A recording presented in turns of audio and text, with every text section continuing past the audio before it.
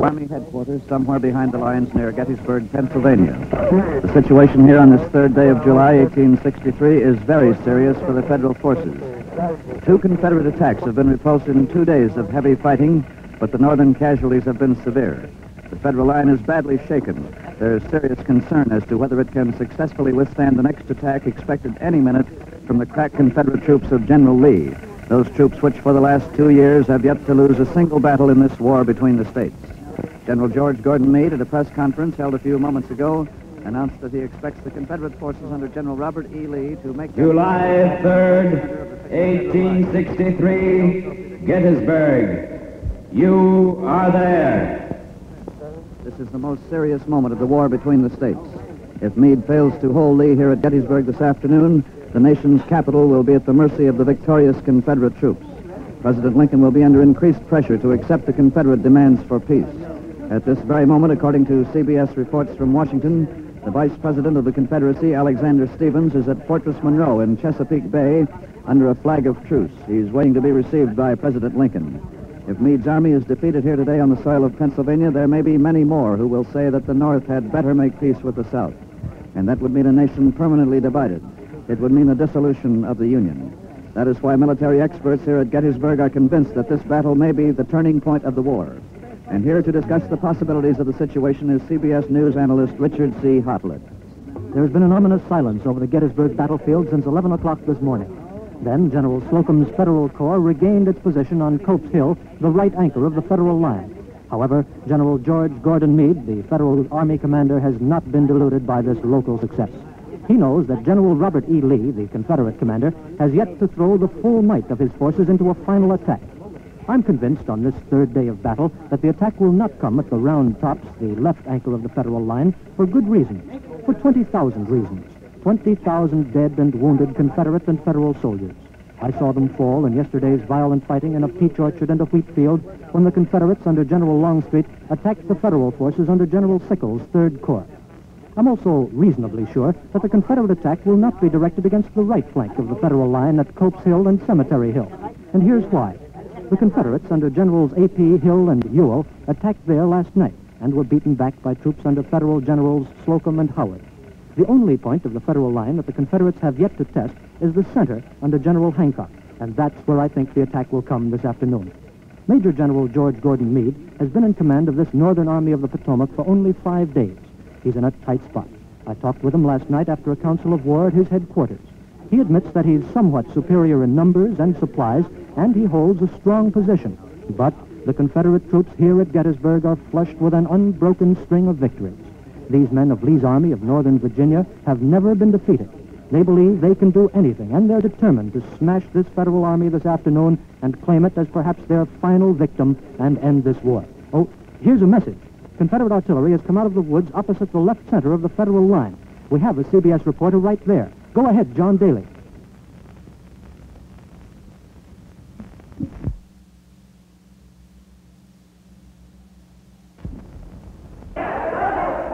Ten Confederate guns have been wheeled into position 1 mile in front of me and a little bit to the left. The guns were brought up a few moments ago, but the Confederates who brought them have disappeared back into the woods, leaving the guns as far as we can see unattended. It may be that General Hunt, the Federal artillery commander, will move up more Federal artillery, although I don't see how that's possible, for Cemetery Ridge here is lined with Federal cannon, almost wheel to wheel. There are over 80 guns on this ridge. There's no secret about it, for the Confederates can certainly see them and count them. There's still no sign of any artillerymen around those Confederate cannon over there, and while we wait for the Confederates to make up their minds about what they're going to do, I want you to meet 2 privates from the northern ranks. First of all, Private John Burns, citizen volunteer, native of Gettysburg, and 72 years old. That's right, isn't it, Private Burns? Yep. Private Burns has snow-white hair, deep-set eyes, and 3 bandages, 1 on each arm and 1 on his left leg. You told me a while ago, Private Burns, that you got those wounds in the first day's fighting. Is that right? Yep. Did you get them all at once? Nope. Well, Private Burns is modest. The fact is that he's a veteran of the War of 1812. He's got a farm here at Gettysburg, and when the Confederates came, he got his old musket and powder horn and joined up with the famous Wisconsin Iron Brigade. In the fighting that followed, Private Burns was wounded in the right arm, taken to the rear, and his wound was dressed. He returned immediately to the front, was wounded in the other arm, was taken to the rear once again. His second wound was dressed, but he came back and was wounded a third time, this time in the left leg. But even that didn't stop him, right, Private Burns? Yep. Well, don't you think that you've done enough fighting for one man, Private Burns, especially for a man of your age? Don't you think Listen, mister, don't start telling me where I belong. Oh, I'm sorry. I didn't mean it that way, Private Burns. I'd like to know why you volunteered. They took my cow. Ain't got no right taking my cow. Is that the only reason you're fighting this war, for a cow? That's one reason, mister. It's a good one, ain't it? Well, what are some of the others? I'm a cobbler and a farmer, and I've lived on this little piece I got here for over 70 years. I'm not too old to work it, and I'm not too old to defend it. And, mister, I don't know whether you know this either, but if we lose this battle today, I not only lose my cow and my piece of property, but we lose the Union. We lose this country, and that's something I fought for in 1812, and I'm fighting for it again. Thank you, Private Burns. And now here's another federal soldier, Private Tom McGaw. He's tall and lanky, freckled, with a mass of red hair shooting out from under that blue cap. Well, what do you think about those Confederate cannon over there, Private? What do you think it means? I don't know. Well, how old are you, Private McGaw? 18. Will you speak a little bit louder, please? 18. 18. Well, I understand that that's the average age of half the Northern Army here today, Tom. It seems to be awfully young, doesn't it? I don't know. Well, why are so many young ones like you here? Well, after the Battle of Chancellorsville, most of the older fellas' time was up, so they went home. Oh, I see. And then youngsters like you volunteered to fill the ranks. No, sir, I was drafted. Where are you from, Tom? Illinois country, And what were you doing when you were drafted? working in my dad's store. You married? Well, what are you blushing about? Have you got a sweetheart? I guess so. Does she write to you? About every 2 weeks. Well, whom do you miss the most?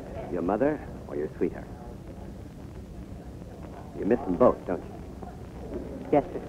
Well, Tom, how do you like the army? The Confederates are moving more artillery out of the woods into the open position beyond the Emmitsburg Road, which runs diagonally through the battlefield. I can't see what's going on very well, but Ken Roberts on Big Round Top 2 miles to my left can see them better, so over to Ken Roberts.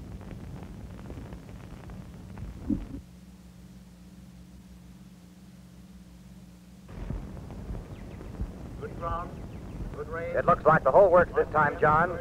Looking through my glasses, I'd say about 75 guns on good ground over on my right. They're moving them along the Emmitsburg Road from the peach orchard northward for about 1,300 yards. Some of the cannon are as close as 600 or 700 yards from the northern lines. The Confederates are beginning to point the guns, most of them are Parrots and Napoleons, toward the center of the Federal line. In some of the interviews I've had here with the veteran Northern officers, they said they can't recall such an unusually heavy concentration of Confederate artillery at one point. And there's no telling how many more guns are screened in the woods further down to the center and on past the center, all up and down the long Confederate line. Ned Calmer at the far right of the Federal line has news of cavalry action, so over to Ned Calmer. I've just received a report that a heavy force of Confederate cavalry has ridden far around and behind this right flank of the Federal Army. At this moment, it's been intercepted and engaged by Federal cavalry under Generals Kilpatrick and Gray. It's almost certain that this surprise cavalry movement is part of the Confederate tactics now shaping up rapidly. In other words, while the Confederate cavalry, presumably under General Jeb Stuart, is trying to turn the right flank of the Federal Army, the main Confederate attack will try to break through its center. We haven't heard the Confederate artillery open fire yet, and we have no news about the progress of the cavalry engagement, but we expect to hear in a moment or two. And meantime, by special permission of Federal General Howard, and with the consent of the man himself, I'm going to let you hear from a Confederate prisoner of war taken in the action on Culp's Hill early this morning. He's a huge, brawny man, about 6 feet tall, dark, sunburned, heavy, bushy beard. He's wearing reddish homespun pants and a shirt, a broad-brimmed wool hat, and brand new shoes. That's right. First shoes I've ever had since this war started. Where'd you get them, soldier? Over yonder, Gettysburg, day before yesterday, when we kicked the daylights out of the Yankees and stole them out of town. Do you think you're going to enjoy wearing those shoes in some northern prison camp? Northern prison camp? Man, where you been in this war, huh? Don't you know Mars Roberts gonna bust this Yankee line wide open this afternoon and take me to Washington with it? You're pretty confident, aren't you, soldier? Why, sure. You remember what Mars Roberts did to the Yanks at Manassas? You remember what he did at Sharpsburg? You mean Antietam? No, sir. I mean Sharpsburg and Fredericksburg and Chancellorsville. Every time we was outnumbered 2-1, and every time we whaled 'em. And you trying to tell me that today is going to be any different? Yes, but this Yankee cavalry down here at Gettysburg has those new Spencer carbines, soldier. They're the first repeaters ever used in this war. They shoot 8 times, and yours only shoot once. Yeah, but we know how to aim, boy. Then you don't think much of the Yankees as fighters, is that it? Suppose they'd fight pretty good if they didn't have to tote such big loads. You know, they're in the toting business. They ain't in the fighting business. Man alive, I don't see how they can move with all that stuff on their back. I forgot to ask your name, soldier. Where are you from? I'm Jim Crocker. I'm from Mississippi. Well, if you're so certain of winning, Jim, maybe you'd like to tell us where General Lee is going to attack this afternoon. Ooh, what's the matter, boy? You scared, huh? You stick with me. I'll take care of you. Wait a minute, soldier. A note has just been handed to me. General Stuart's cavalry has been repulsed behind the Federal lines, and now they're riding back to the Confederate lines as fast as they can. That ain't got nothing to do with a cannon up yonder. That's where the Yankees gonna get it. Nothing's happened up there yet. They've been out there for some time. Well, there's something That was a happening now. cannon You shot hear that? about 2 miles to my left. There's another one, same direction. It's near the center of the line, so over to John Daly. The Confederate artillerymen 1 mile across from me are swarming around their guns in plain sight of our position behind this little clump of trees. They've opened fire with massed guns. The Confederates are firing on us, shells screaming right over our heads. The horses here are rearing up, staying in sight. One of them is broken away, is galloping past me onto the battlefield. Fire, splinters, and shells are flying through the air on the ridge just behind me. Artillerymen are falling, oak and iron axles, poles and wheels are snapping like straws. Caissons are being blasted to bits. The infantry in front of me is huddled behind the stone wall. They're digging in behind every rock, in every ditch, and they're hugging the ground just as I am for dear life itself. The snouts of the Federal guns are lifting. They're feeling out the range, and they're going to open up now in just a moment. But that whole Confederate line running along Seminary Ridge, 1 mile across from me, has opened up. It's getting awfully hot here. I don't know how much longer I can stay on the air. A northern caisson behind me has just exploded. I've never heard such a cannonade as this. I have never...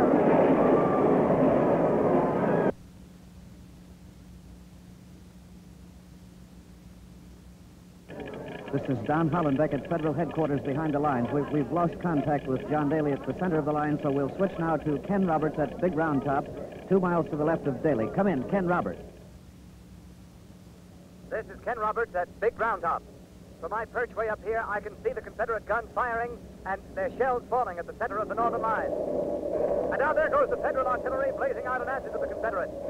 The entire northern line, for 2 miles from my vicinity to Cemetery Hill, has opened up in full force. The smoke on both sides is thickening and rolling across the battlefield. It's beginning to converge now in one big black canopy, blackening out the sun. It's awfully difficult to see anything, but through the smoke I can hear and see roars and flashes of flame as the shells find their mark again and again, exploding caissons, blowing up batteries. The casualties on both sides must be enormous. This is the greatest artillery duel I've seen in this war. There must be at least 180 guns firing at each other, a tremendous concentration of artillery. The Federal guns are concentrating on the Confederate artillery, but the Confederate guns are not only going after the Northern artillery up there on the ridge, they're throwing their shells over and to the rear of the Federal lines. Their fire is unusually heavy. It must be directed either against the Federal Reserves or possibly at Meade's headquarters. We haven't heard from them. Let's have a report from there. Go ahead, Don Hollenbeck. This is Don Hollenbeck at Federal Headquarters behind the lines. General Meade narrowly escaped death a few moments ago when a Confederate shell exploded here, killing one of his aides. The general and his staff have ridden farther behind the lines, out of range now of the Confederate fire. Now the Northern fire has stopped. I don't know if it's been knocked out or what, but the Confederate fire is still going, and it's especially heavy. Shells are exploding all around. This little whitewashed farmhouse is still taking a very heavy Confederate fire. What's that? The Confederate fire is stopping. I don't know what that means. The damage here at Federal Headquarters is terrific. It must be a terrible shambles up in the center of the Northern line. We've been trying to make contact again with John Daly, but we haven't been able to since the start of the cannonade. So we'll switch again to Ken Roberts on Big Round Top to see what's happening. Go ahead, Ken Roberts. This is Ken Roberts something's going on over on Seminary Ridge in the woods up there. I can see the Confederate soldiers do... This is Don Hollenbeck at Federal Headquarters. We've just established contact again with John Daly at the center of the Federal line. Go ahead, John Daly.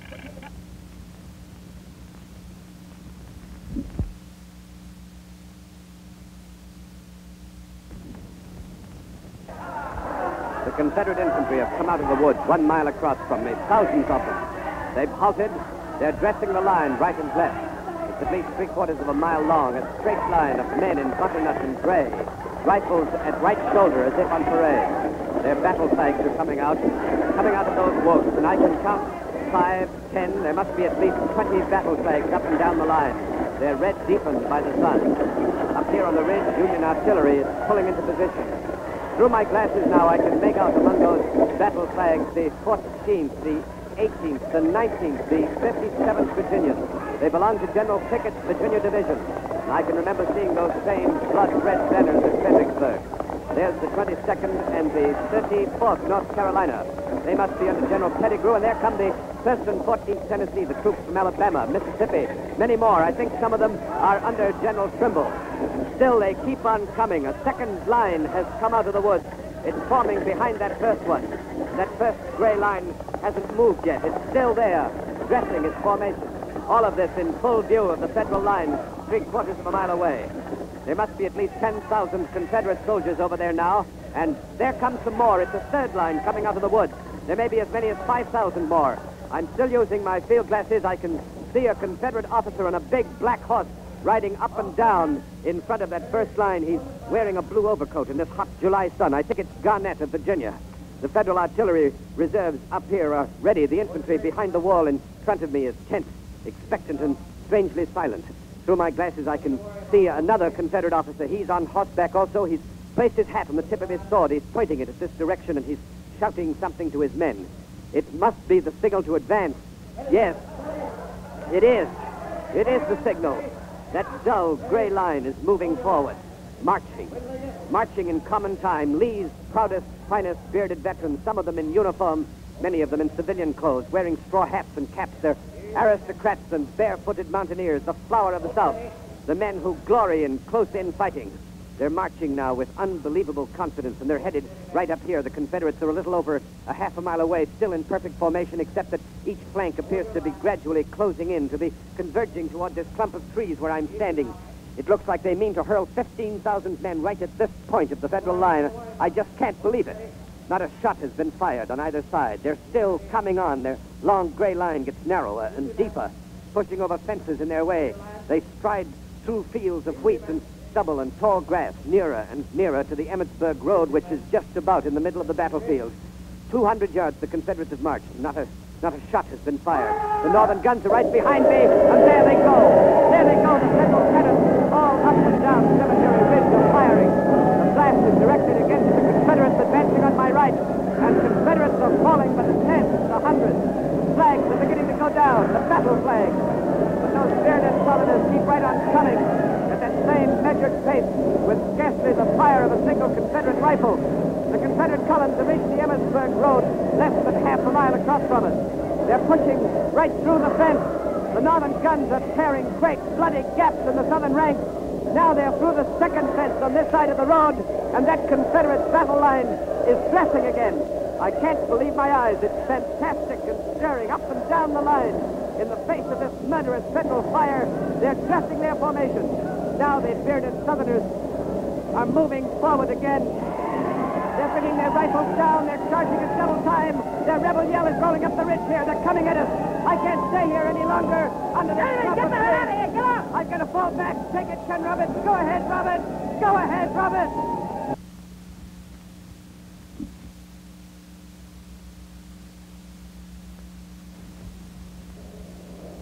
This is Ken Roberts at Big Round Top.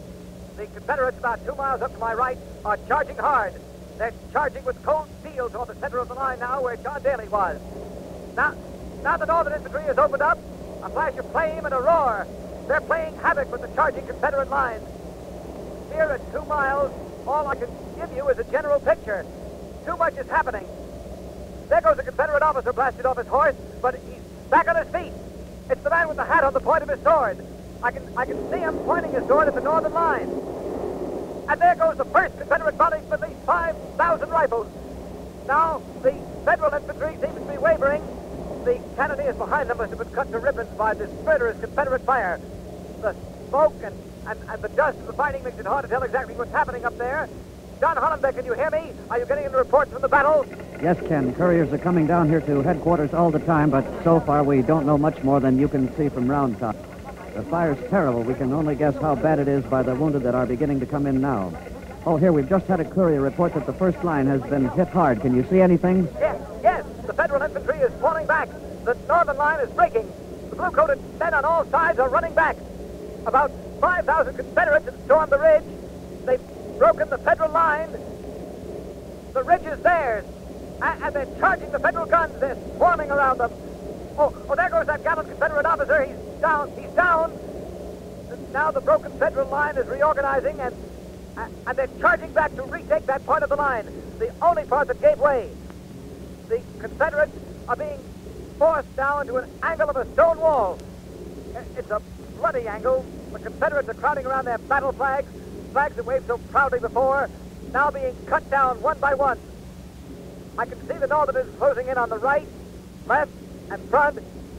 The Confederates are in a death trap. They're lost unless they can get reinforcements right away. And through my glasses, I can see those Confederate reinforcements. But they're going the wrong way. They can't see their objective because of... Ken Roberts. John Daly is back up in the center of the line again. Let's give it to him. Go ahead, John Daly. The little clump of trees is ours again. The Confederates are retreating. They're falling back. Confederates all around me are raising their hands, surrendering, throwing down their guns and their swords. It's the only thing they can do. No human being could stand up under such fire. Just in front of me and a little to my right, I can see the body of the gallant Confederate officer who led that charge over the stone wall and advanced further into the Federal line than any other Confederate. His body is hanging over the Federal cannon, left hand on the barrel. His right hand is still grasping his sword, his gray hat pegged down on the blade, clear up to the hilt. He is one of what must be at least 10,000 Confederates who either have been killed, wounded, or taken prisoner in the fighting here today. Now here comes the Federal commander, General Meade. He's riding fast down the northern line from my right. That roar you heard was the entire northern line standing up and saluting him with a cheer. I'm going to try to get to him as he passes. He's dressed in his familiar summer uniform of dark blue without badge or ornament, except for the shoulder stripes of his grade and a light straight sword. His hat is slouched over his bearded white face. Here he comes now. General Meade! General Meade! General Meade, will you say a word, sir? The battle is ours. Thank God the Union is saved. It's victory for the North. Unbelievable victory on the very brink of defeat. General George Gordon Meade, the Commander-in-Chief of the Federal Army, has just declared that today, July 3rd, 1863, Lee has been stopped on the heights of Gettysburg, and the Union... Gettysburg, July 3rd, 1863. Pickett's gallant charge fails, and the high tide of the Confederacy is turned back.